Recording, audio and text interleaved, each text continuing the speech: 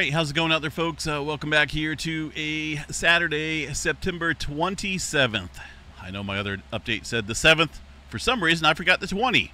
All right, it's 3:22 p.m. California time here on this Saturday. Got a 5.2 earthquake coming into the Blanco fracture zone here out in the Pacific. This is starting to kick up again in terms of earthquake activity. We've seen a number of events out here in the last couple days, with the largest being a 5.9.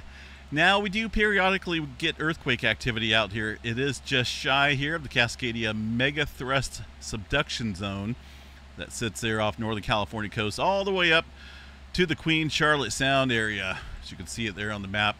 A lot of activity here recently in terms of slow slip events. Now we got a swarm out here in the fracture area.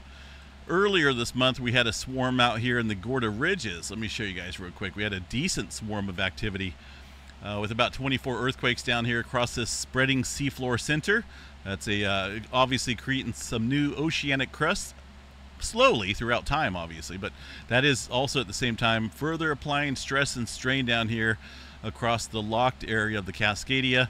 And this Blanco fracture zone here also creates strain as we see a lot of earthquake activity here. It amplifies conditions in this general fashion here, straight down to the southern end. Right now, there's no elevated activity there across Northern California. We'll have to check out the Cascadia Tremor slow slip event map tonight. But things are starting to kick back up with the latest quake there, a 5.2 earthquake. That did show up quite nicely there on the Mount St. Helens station. Wait a minute here. Did it show up on Russia? I don't think so. No way. No way did that 5.2 show up on Russia. Hold on a second here. What do we got going on? Unless we're getting some adjustment at the same time. See a quake there in Russia. The Mount St. Helens station, that is from that 5.2. Looks like there was a secondary earthquake following that 5.2 as well.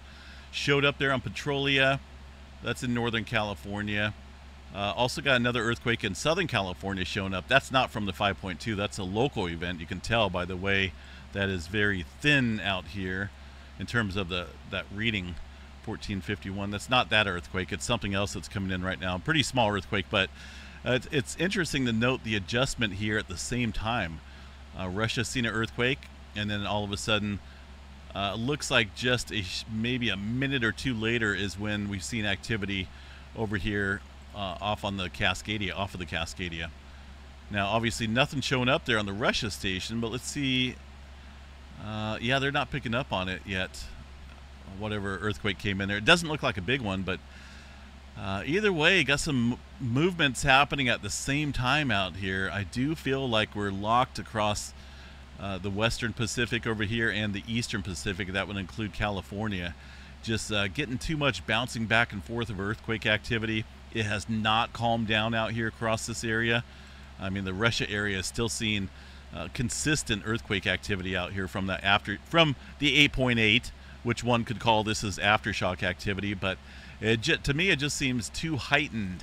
It almost seems like something bigger needs to happen out here as far as adjustment goes. And that's where I'm watching the Cascadia subduction zone closely, and of course the West Coast in general, because as you can see, Southern California, they're starting to move following the events there in Russia and up there off the coast of Oregon.